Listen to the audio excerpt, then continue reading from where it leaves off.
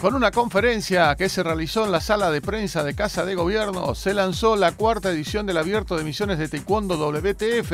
que se va a disputar del 21 y 22 de julio en las instalaciones del CEPAR de la ciudad de Posadas y que contará con la participación de más de 300 competidores de todo nuestro país. Y estamos felices también por la declaración de interés provincial, eso nos hace muy bien,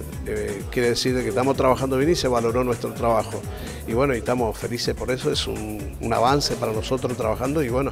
estamos esperando bastantes competidores, hay más de 200 inscriptos, todos afuera, falta toda nuestra provincia, yo creo que va a ser una linda jornada el día 22 en el CEPAR.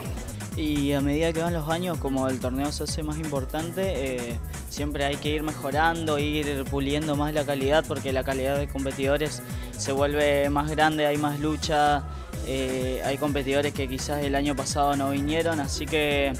ahora en este año estuvimos ajustando mucho el entrenamiento, tema de pesos, y ahora esta última semana ultimando detalles, pero preparado y listo para la competencia. Esta vez, por un tema de calendario, ha sido inclusive para nosotros bastante difícil